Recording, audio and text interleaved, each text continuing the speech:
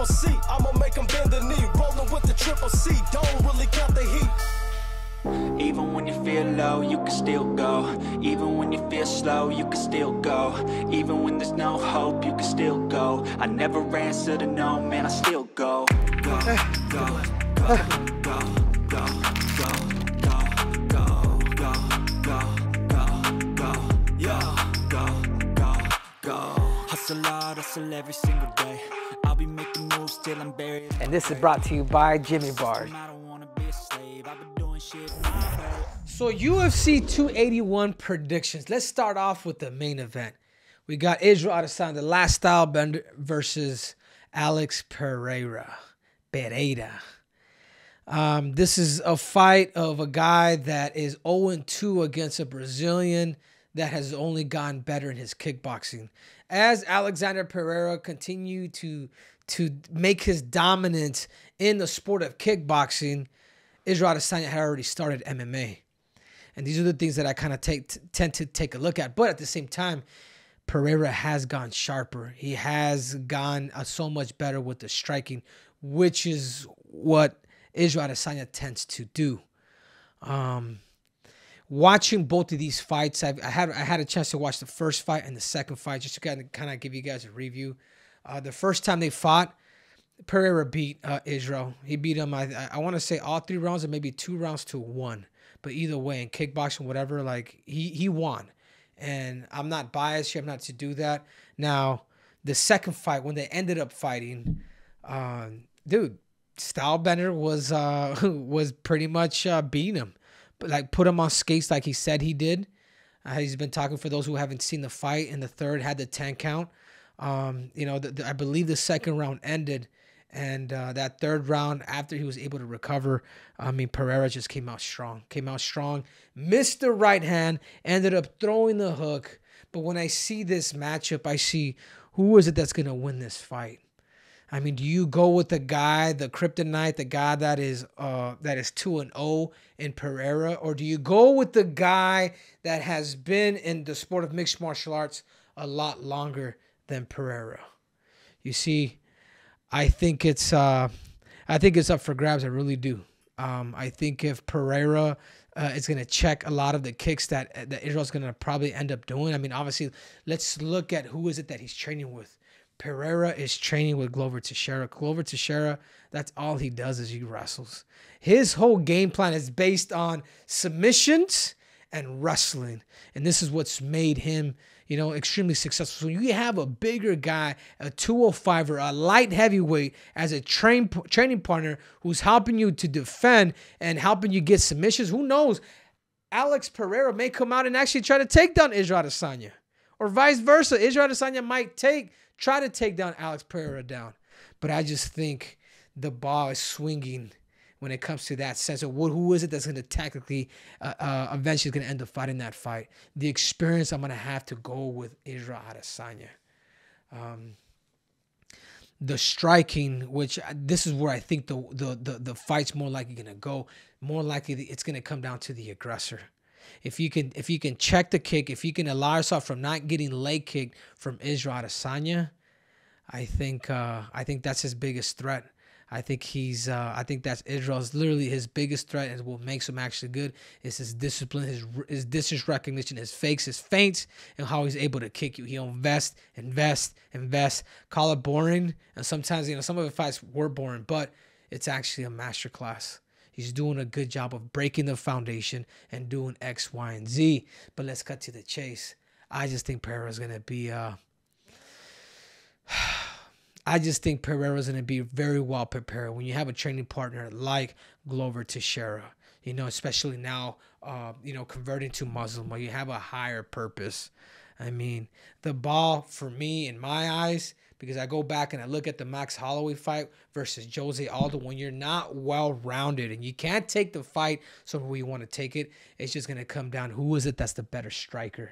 And for that reason, guys, and I'm not hating, and I think Israel's done some amazing things, and I wouldn't count him out either, but I have to go with Alexander Pereira for the simple fact that his kicks, his striking, he's focused more of that, and I'm just not sure if Israel Adesanya has that IQ to be able to show wrestling, to be able to do certain things that we haven't seen against a guy that he's 0-2 against.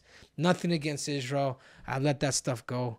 He's done a lot of, he's regardless of what you want to call him, he's won each and every one of his fights. Yeah, they may be boring, but for that reason, I just got to go with the better striker because it's going to be a striking game. And my biggest question is, did Israel Adesanya actually make those improvements for MMA? Because if he does understand the MMA distance a little bit better, then I would have to go with Israel just based on experience. But I just don't see it, man. I see this a kickboxing match, and I do believe that someone's going to be finished. And I just don't. I think Pereira's rolling. I think he's confident. I think him being 0-2, being 2-0 against him, I think the trainer's rolling. So I'm gonna have to go with Alex Pereira. Is there any method of victory that you're expecting in this trilogy fight? Well, it's going to come down to who is it that's going to take space. The aggressors are going to win. Go back and watch those two fights. As you notice, like even in the first fight, the aggressor gets the better take. Who is it that's going to take space? So Pereira's going to have to take space. Pereira, you can kick him yourself. Israel's stance is very, very wide. Very wide. That's one thing that I would end up doing. It's wide so you can kick, and you could also take him down. And I do believe the takedowns will be there. But, tactically, like these are two guys that are very dominant in one area. And this is why, like, I look at the middleweight division, I'm just like, man, dude, these guys really have tactics. This is why when I look at, like, the bantamweight division and things like that, like, dude, everybody's pretty good in every position. But that being said, this is going to be a striking war, a stand-up war. And I just got to go with the two-time Glory World champ who's freshly into MMA, who's fighting just a right opponent where he's going to be able to unleash his striking. So I'm going to have to go with Pereira.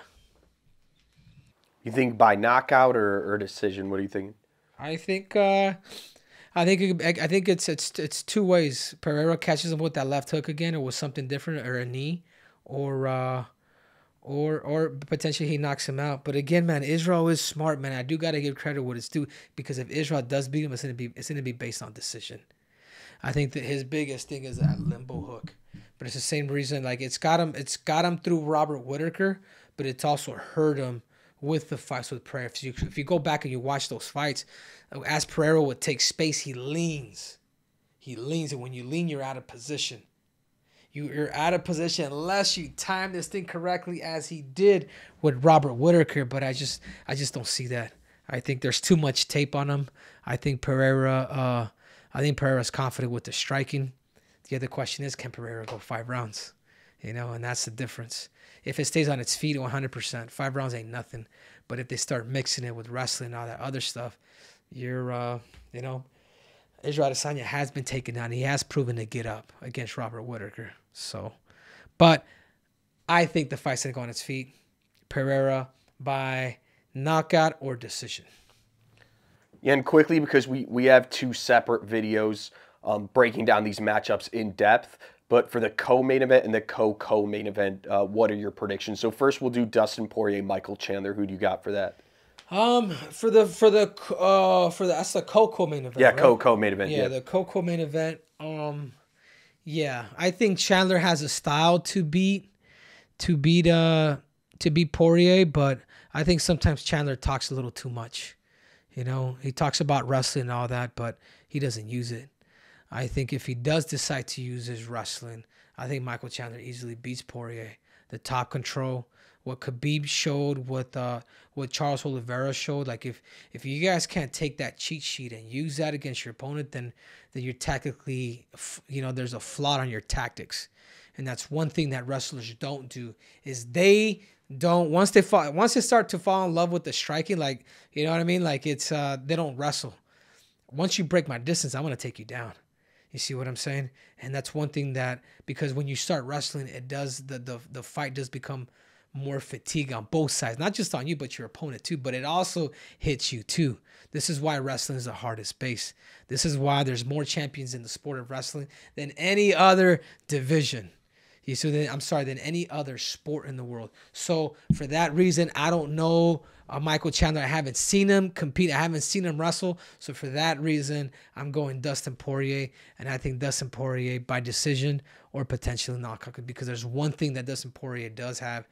Dustin Poirier does have hands, and he don't care if you hit him, which is not always the best thing. But he's I always wonder if Poirier is freaking half Mexican, because he's gonna go out there and he's gonna be a gladiator and a warrior. He's gonna bring the fight. I like them both. If you guys want me to pick, if I'm going to bet my money, which I can't bet my money now, so thank you, UFC, I would have to go with Poirier. Then finally, Zhang Weili, Carla Esparza, strawweight title fight. What are your thoughts on that? Yeah, I think Weili learned a lot. I think she learned a lot coming out here, you know, for a couple months that she was out here training with me. I think to the point where she feels comfortable with her distance game, with her composure, with her hands, with her feet.